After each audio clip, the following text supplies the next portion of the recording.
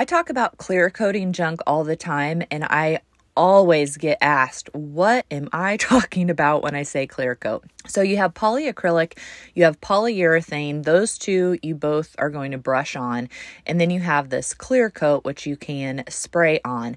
Basically, anytime I have metal stuff where I want to lock in the rust or the dirt, like you just can't get it clean, maybe you want to use something in your kitchen that has been on a farm, you can always seal it. So you can spray it or brush it on. I really like to use the spray when it's wiry things where it's just going to be a pain to try and brush it on.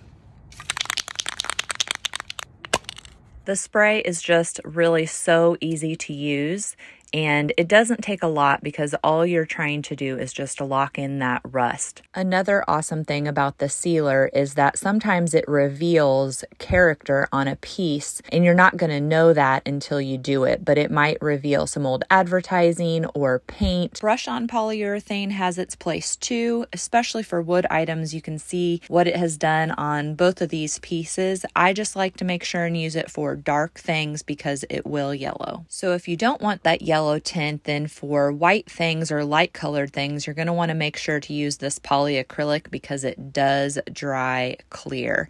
So that will help hold down some chippy paint on pieces that you have. Here we have a side-by-side comparison. So the one on the right looked like the one on the left to start with, but after I sprayed a clear coat on it, you can see it made it look more galvanized and lost some of that, like, I don't know, discoloration. I did use the sealer on all of the rust pieces. Here's another little wiry piece that I sprayed because it just holds in that rust, makes it more clean and polished and ready to use in your home. You can see there's a lot of corrosion on this strainer, and now it's all locked in place.